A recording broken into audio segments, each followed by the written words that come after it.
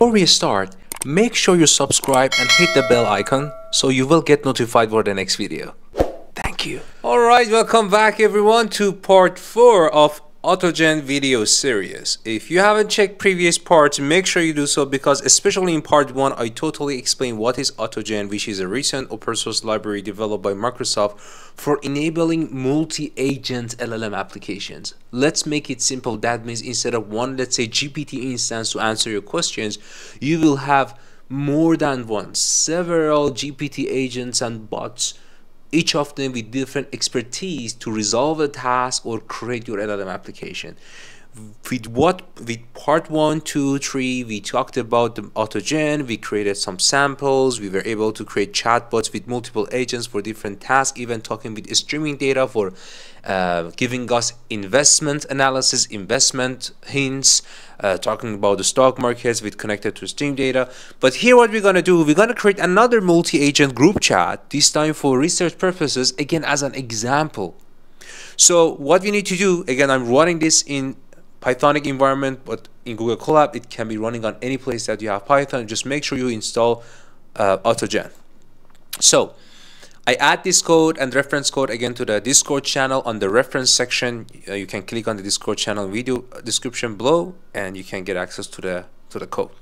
So after installing AutoGen, you need to make sure you had your OpenAI credentials, which is my LLM choice here, added to the code for sure. So you can do that through, again, I repeat this part in all parts, so I skip that quickly, but you can have them in a JSON file, or you can add your OpenAI credentials as an environment variable, right? For example, here's a config list, looks like when it's in the JSON file. So make sure you add your API key stuff and you're good to go. So now, when we have these credentials and now we have also installed AutoGen, we can leverage it. So for this purpose, what I'm gonna do, I'm gonna create an LLM application that does research for me, but not just using ChatGPT. I wanna have multiple agents. They each do something. They generate code, execute code, connect to internet, grab some information. So let's see what they're gonna do. So I'm not talking about AutoGen again. We already explained that in part 1. But what I'm going to do, I'm going to first create my first agent in this multi-agent LLM application, which is an admin. Consider this the one that interacts with me, a human admin. This is the one that receives my question stuff, that I'm going to ask the question and going to interact with the planner and some other agents to do their work. But what other agents we have? We have an engineer here. It's not a human agent. It's actually a GPT agent. Here we're using GPT-4. That it's an engineer. But what it does, it actually receive a plan that a planner will create. We're gonna talk about who is the planner shortly. But as an engineer, it just write codes. It write codes, check out the codes. If there's any bug, if the code is not running, it will recreate the code, check the execution results, and sorry, it will send the code to executor for actually executing the codes, but it will check the result of that. And if there's any error, it fix it and generate a revised code. Again, this is an engineer. There is another agent, which is scientist. So what scientist gonna do, it will follow up a plan, that planner create, and it's a scientist, it knows the context of the papers and stuff, so it categorizes the papers based on a scientific knowledge. It doesn't write any code. And what's the plan? This is the one that create the plan of steps we're gonna follow. So it will suggest this is the plan we need to do. The engineer will do this, the scientist will do this, the other user do this, executor you do this. So this is sort of a planner for us that other people follow it, other agents follow it. The other one is executor. This is the one that execute the codes written by the engineer. And lastly, we have another agent, which is this agent just criticize. It will double check the plan, the codes, everything, and it will criticize if there's something wrong. That's it. You see how many agents I am defining here with, for example, GPT-4 stuff? So let's see how it works. Now I want to start asking questions.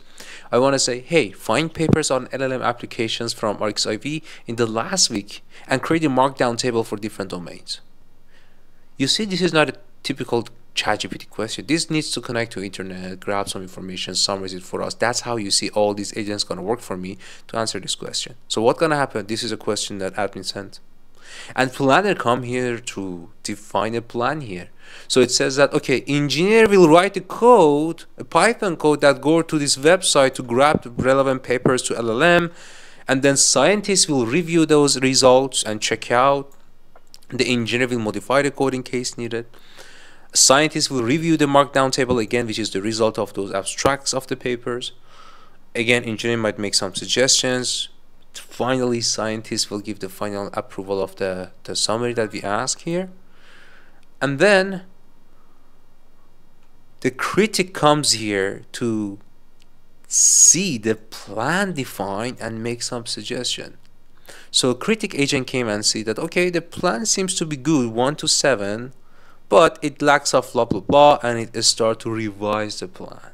You see, that's a little bit revised plan.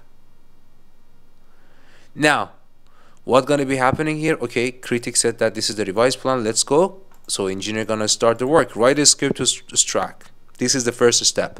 That's why you see the engineer came in here and it generated a Python code for us to connect to the website and grab the papers relevant to LLM application. But it might be some errors and mistake in the code. It go and there you go, revise itself. For example, there was an error in the code, but that's okay. The engineer revised the code again, and seems that this time it is working because I can see the abstract of the papers coming in with the URL of that paper, paper 1, paper 2, 3, 4, so on and so forth, right?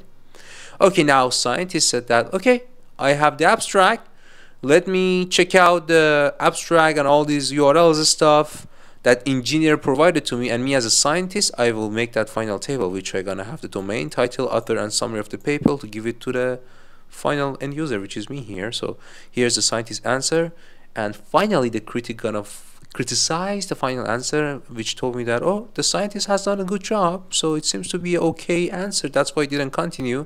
So this is the final answer I got. So what I did with just a single line of text here, that was my question, all these agents came to this scenario to create this planner, execute the task, execute some codes, and finally I just saw this. You could have hide all the process. I wanted to show you how they look like, but this is the final answer you got. So again, these use cases and examples that I provide you walkthrough are just an excuse to trigger your brain for all of possibilities and how you can modify and enable these ideas in your own projects, use cases, domain, company, and knowledge, whatever.